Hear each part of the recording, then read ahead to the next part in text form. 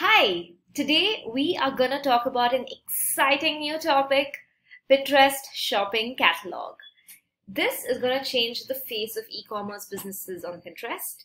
You don't have to anymore upload individual products through pins. You can just upload your catalog and get the entire product, all the products on your store at one go. So it's pretty phenomenal if you think about the development for an e-com store. So one thing is this was launched very recently, so I'm sure they're trying to make improvements as we speak. So when I was trying it out for the first time, it was glitchy, but Pinterest support was great. They responded to it, very frequently, and I kind of have my friend who's also a Facebook e-com marketer kind of help me out with a little bit of the setup, and successfully we were able to do it. So I want to show you how to set up your first catalog. And if you are an e-com store and you don't have the time to do it, you can reach out to us. We are a Pinterest management agency and we'll be happy to do it for you. And if you like, to know more about Pinterest tips for e-commerce store, subscribe to the button, hit on the bell icon. So every time I have a new video, you'll definitely be notified and you don't want to miss out on this. So let's get started. Okay, I'm going to try to keep this as straightforward as possible, but it could seem a little complex in the beginning. So, I'm also learning as we go, despite of being a Pinterest manager, because this is a very, very new feature. So if you guys do have any challenges of any kind, please leave a comment and I'll try to help you out. Okay, so I'm going to share all these links in the description. So if you get confused anywhere, please just go through the description and you can follow it step by step.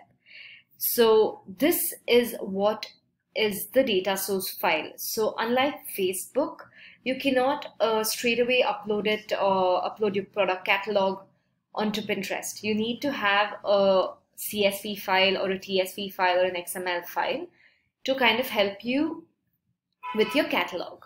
Okay, so I was familiar with CSV, so I went ahead and did a CSV file. Let me just go through this a little bit so you understand.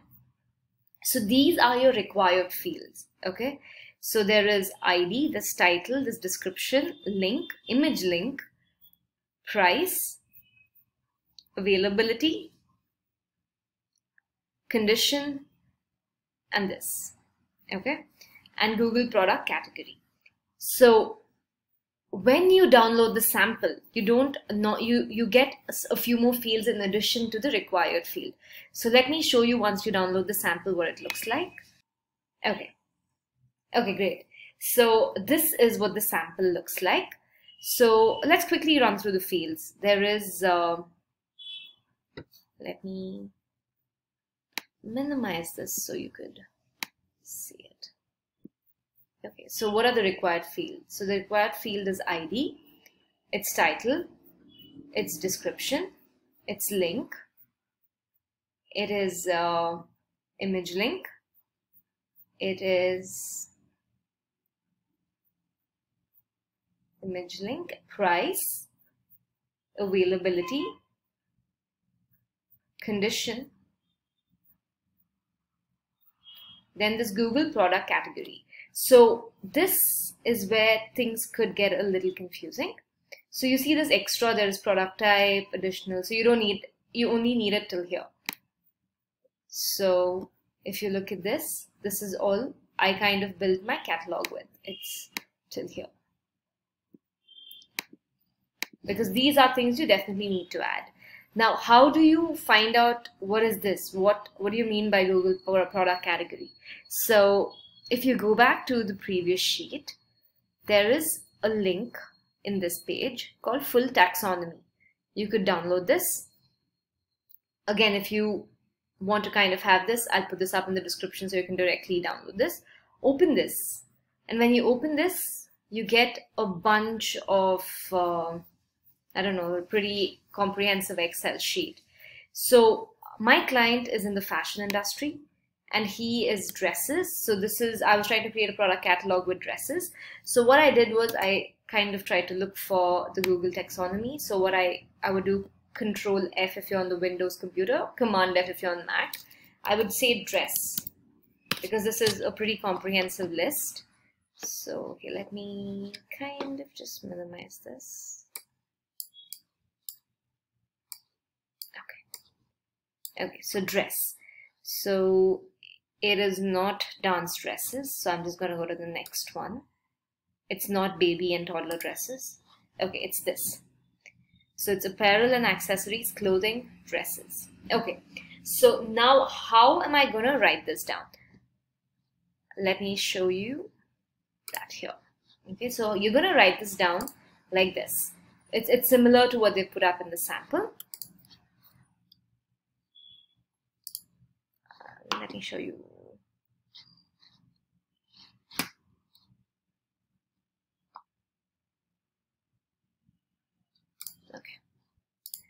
Okay, so let me show you mine, which is here.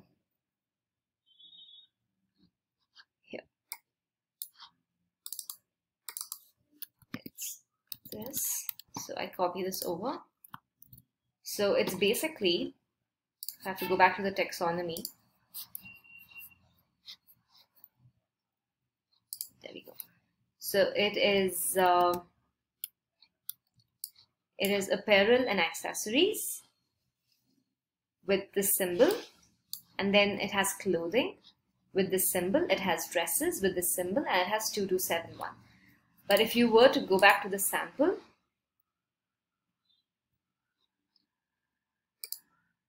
they don't have this symbol. So it's just dresses and 2271. So this also worked for me. This is what I did with my catalog. It worked for me. It wasn't a problem. You could try it with and without and see, if it works.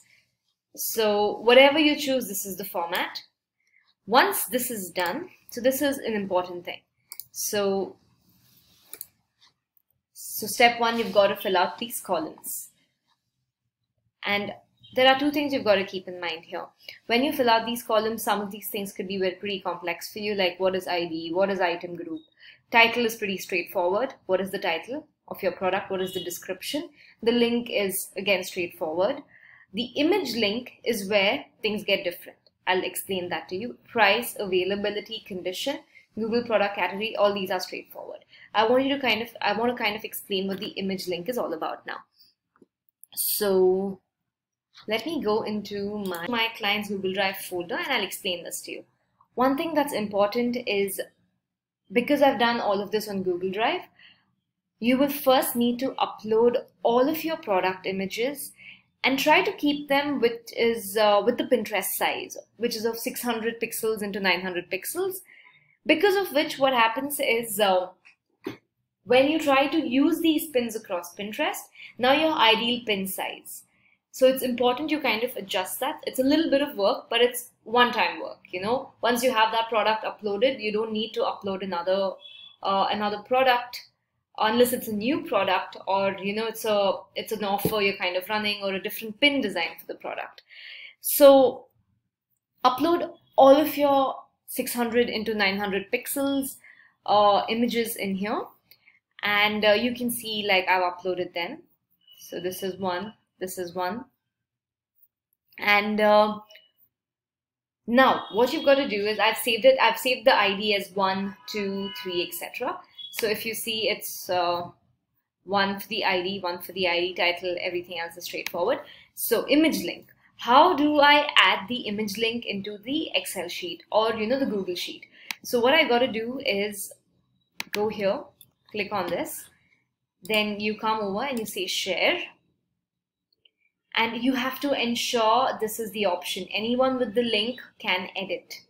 And what you've got to do is you've got to copy this. Okay, let's just copy a link. And this is what is going to be different. So this is your link, but you don't add this link onto your Google Sheet. What you do is you've got to add a direct download link. So what is a direct download link is you copy this and you remove this. And you remove this. Hopefully I'm right. Let me just take a look at this. Yep. So you just end it with the number.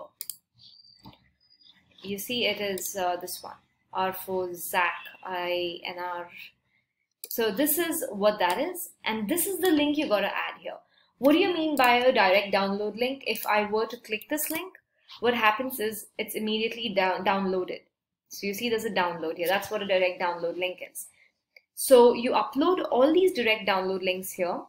Once that is uploaded, you've got to save this as, so if you're doing this on Google Sheet, you have to save it as a CSV. You've got to say download as a CSV. Okay? And once you've downloaded as a CSV, you've got to come back here. You've got to come back to your drive and upload the CSV in here into your Google Drive and do the exact same thing with the final sheet. So you come back here and you say share and you say anyone with the link can edit. You copy this out and again it's a direct download file. So you put it in here and you copy this bit, which is before the slash, the closing slash key, and you paste it in here. So this is what you are going to be adding into your catalog.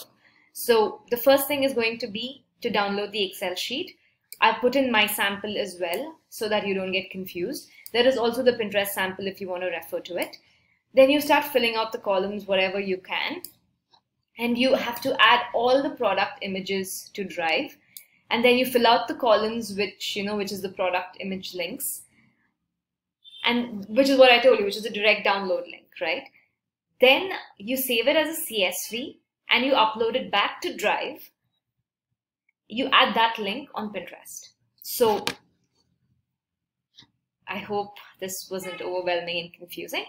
So this is going to be step one. I have filled out all of this. Then what I'm going to do is I'm going to download this as a CSV. Okay, so then what's going to happen is I'm going to come back here and I would upload this file over here onto the drive, which I've already done here. So now what I would do is just click on this, get my share thing, anyone the link can edit, copy this, ZNU, which I think I already have here. Okay, so I would copy this link. And then I would go into Pinterest, under ads, go into catalogs. And once you go here, this is what you see. What you see is you see data source, you see product groups, and you see help center.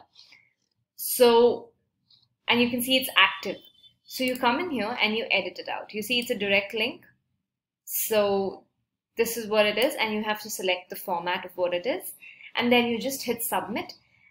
And now what happens is, say you have new products to add to this. You've got to kind of do the same exercise and come back and add the data source URL. Then Pinterest kind of crawls this sheet every 24 hours. So if you do have any new products, you'll have it in here. And where do you find these product catalogs? So there is also, okay, just before I go to that, let me just tell you what product groups are.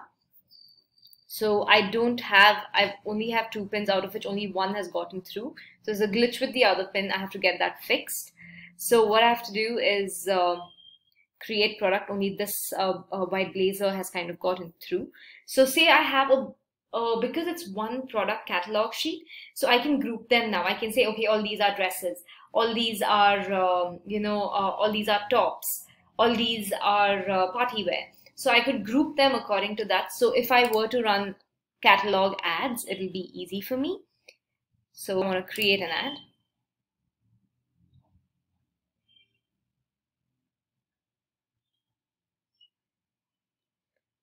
You can choose shopping catalogs. So it would be grayed out like this if you didn't have a shopping catalog added. But since I already have mine added, I can hit shopping catalogs. And then I can choose whatever I want to do. So this is not a video to set up your campaign, but this is how you can create ads with your shopping catalog. Now, where will you find this on your store? On your account, sorry. So once you go in here, you've got to go into your personal profile. And when you go down,